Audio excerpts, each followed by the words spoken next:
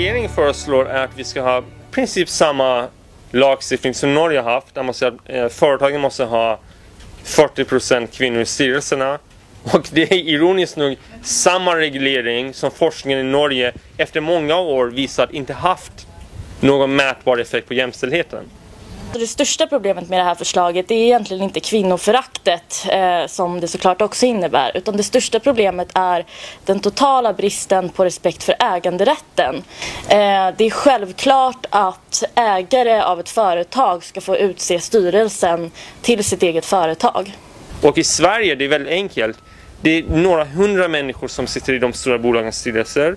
De har ju samma profil, de är alla östermalmare vad de är. Folk kommer göra som i Norge. De kommer ta sin dotter, sin hustru och säga okej, du får också vara med i styrelsen. Nu blir det jämnt, nu blir det samhället jämställt.